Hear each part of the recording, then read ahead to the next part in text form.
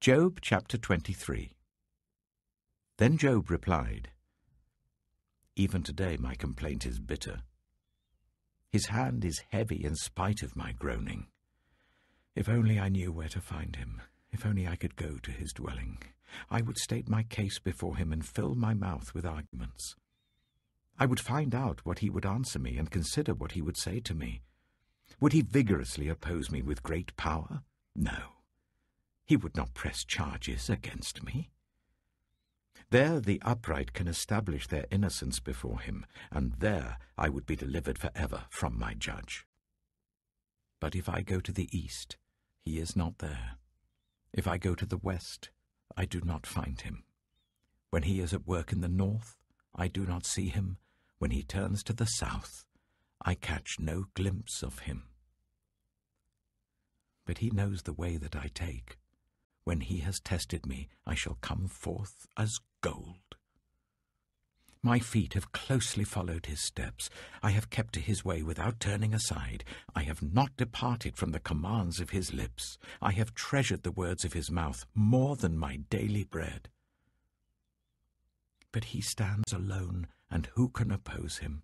He does whatever he pleases. He carries out his decree against me, and many such plans he still has in store. That is why I am terrified before him. When I think of all this, I fear him. God has made my heart faint. The Almighty has terrified me. Yet I am not silenced by the darkness, by the thick darkness that covers my face. Job chapter 24. Why does the Almighty not set times for judgment? Why must those who know him look in vain for such days?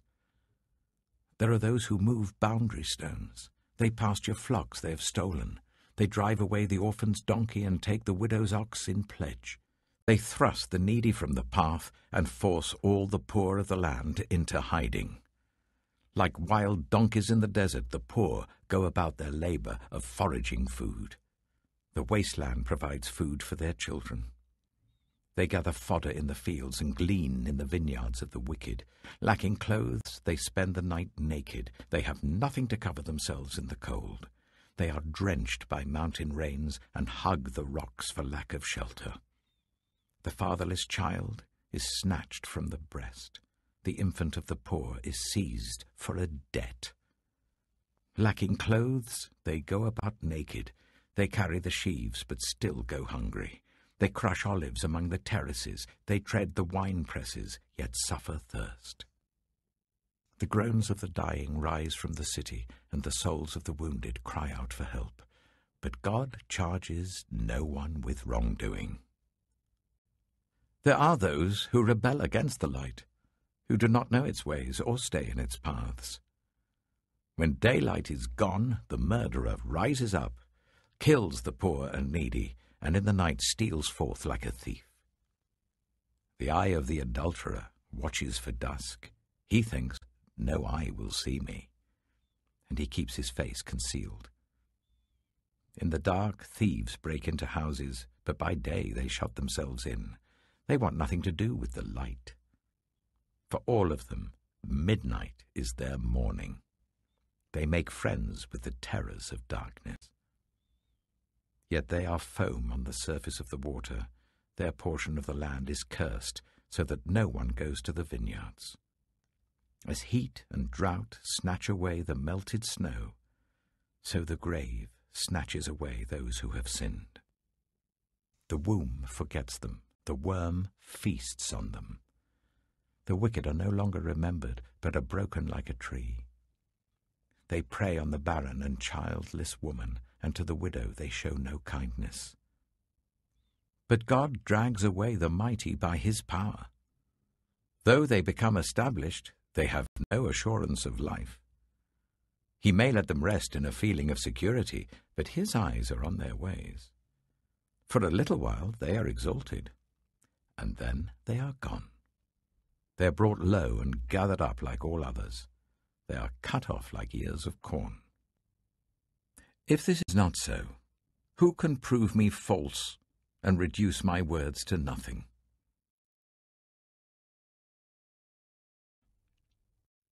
Romans chapter 12. Therefore, I urge you, brothers and sisters, in view of God's mercy, to offer your bodies as a living sacrifice, holy and pleasing to God. This is your true and proper worship. Do not conform to the pattern of this world, but be transformed by the renewing of your mind. Then you will be able to test and approve what God's will is, His good, pleasing, and perfect will. For by the grace given me, I say to every one of you, do not think of yourself more highly than you ought, but rather think of yourself with sober judgment, in accordance with the faith God has distributed to each of you. For just as each of us has one body with many members, and these members do not all have the same function, so in Christ we, though many, form one body, and each member belongs to all the others. We have different gifts according to the grace given to each of us. If your gift is prophesying, then prophesy in accordance with your faith. If it is serving, then serve. If it is teaching, then teach. If it is to encourage, then give encouragement. If it is giving, then give generously. If it is to lead, do it diligently. If it is to show mercy, do it cheerfully. Love must be sincere. Hate what is evil, cling to what is good. Be devoted to one another in love. Honor one another above yourselves. Never be lacking in zeal, but keep your spiritual fervor serving the Lord. Be joyful in hope, patient in affliction, faithful in prayer. Share with the Lord's people who are in need.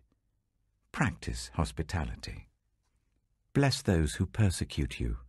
Bless and do not curse. Rejoice with those who rejoice. Mourn with those who mourn. Live in harmony with one another. Do not be proud, but be willing to associate with people of low position.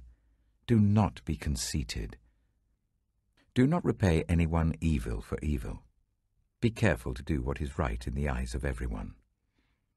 If it is possible, as far as it depends on you, live at peace with everyone. Do not take revenge, my dear friends, but leave room for God's wrath. For it is written, "It is mine to avenge. I will repay," says the Lord. On the contrary, if your enemy is hungry, feed him. If he is thirsty, give him something to drink. In doing this, you will heap burning coals on his head. Do not be overcome by evil, but overcome evil with good. Psalm 31. In you, Lord, I have taken refuge. Let me never be put to shame. Deliver me in your righteousness. Turn your ear to me, come quickly to my rescue. Be my rock of refuge, a strong fortress to save me. Since you are my rock and my fortress, for the sake of your name, lead and guide me. Keep me free from the trap that is set for me, for you are my refuge. Into your hands I commit my spirit. Deliver me, Lord, my faithful God. I hate those who cling to worthless idols. As for me, I trust in the Lord. I will be glad and rejoice in your love, for you saw my affliction and knew the anguish of my soul. You have not given me into the hands of the enemy, but have set my feet in a spacious place. Be merciful to me, Lord, for I am in distress. My eyes grow weak with sorrow, my soul and body with grief. My life is consumed by anguish, and my years by groaning. My strength fails because of my affliction, and my bones grow weak. Because of all my enemies, I am the utter contempt of my neighbors. and an object of dread to my closest friends. Those who see me on the street flee from me. I am forgotten as though I were dead. I have become like broken pottery, for I hear many whispering, terror on every side. They conspire against me and plot to take my life. But I trust in you, Lord. I say, you are my God. My times are in your hands. Deliver me from the hands of my enemies, from those who pursue me. Let your face shine on your servant. Save me in your unfailing love. Let me not be put to shame, Lord, for I have cried out to you. But let the wicked be put to shame, and be silent in the realm of the dead. Let their lying lips be silenced, for with pride and contempt they speak arrogantly against the righteous. How abundant are the good things that you have stored up for those who fear you, that you bestow in the sight of all on those who take refuge in you. In the shelter of your presence you hide them from all human intrigues. You keep them safe in your dwelling from accusing tongues. Praise be to the Lord, for he showed me the wonders of his love when I was in a city under siege. In my alarm I said, I am cut off from your sight. Yet you heard my cry for mercy when I called to you for help. Love the Lord, all his faithful people. The Lord preserves those who are true to him, but the proud he pays back in full. Be strong and take heart, all you who hope in the Lord.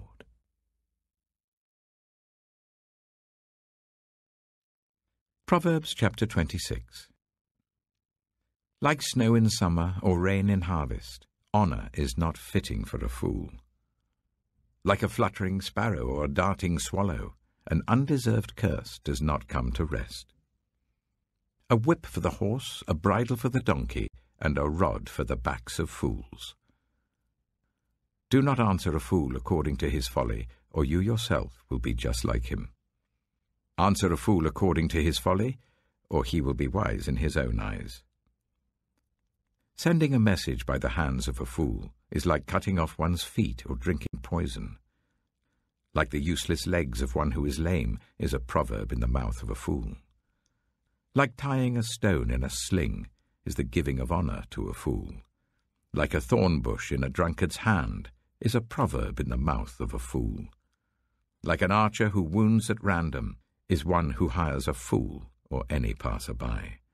As a dog returns to its vomit, so fools repeat their folly.